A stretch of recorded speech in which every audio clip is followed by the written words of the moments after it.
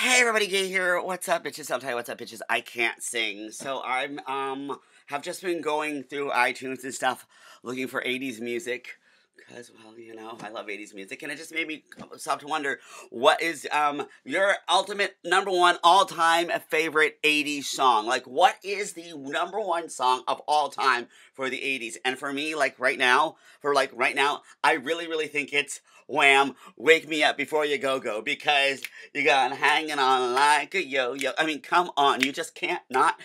I mean, it's that. Or maybe it's like It's a Miracle by a Culture Club. It's a Miracle, which originally was called It's America, but they changed it to It's a Miracle. Yeah, I know those little things. Or maybe it's like, oh my God, I used to love this song, Lost in Emotion. Telling you things I really shouldn't know. Uh-oh. I gotta download that song. I don't know, I don't have that one, but I love it. All Cried Out by Lisa. Oh my God. That is a great song. That is a great song. What about Hungry Like the Wolf by Duran Duran? Oh my God. When Doves Cry by Prince.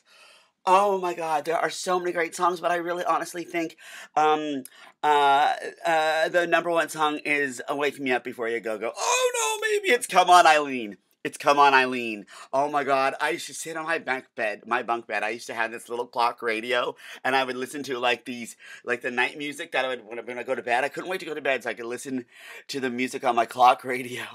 And oh my God, Private Dancer. I'm your private dancer. I love Private Dancer. That was, oh, wait a minute. Is it Thriller? Wait a minute. Is it Thriller? Is Thriller the number one song of the 80s? Because this is Thriller. Or Beat It, or Billie Jean. Man in the Mirror. Oh my God. What do you think is the number one 80s song of all time? I need you to tell me that. And with that being said, oh, I'm Your Man by Wham! Baby, I'm your man. Oh my God. If you're gonna do it right. I gotta tell you a story about George Michael. So, my friend Scotty and I are driving up Los Angeles Boulevard in West Hollywood, and we come up to a light, right up to the light, and I look over the car next to me, and it's George Michael. And I look over, and I'm like, just like that, I'll be, oh my God, Scotty, don't look, but look, George Michael is in the car next to us. And so Scotty, without missing a beat, is in the passenger seat. He takes the seat and he reclines all the way back. Looks over, waves, and comes back up and goes, that's George Michael. Oh my God. The 80s, West Hollywood, the 90s was fun. Anyway, so I'm on Grindr right now, speaking of I'm Your Man. And, okay, so I've never had any luck on Grindr because I'm an old gay, and, you know. Anyway, this kid is really cute. And he's like, hey, do you want to come on over?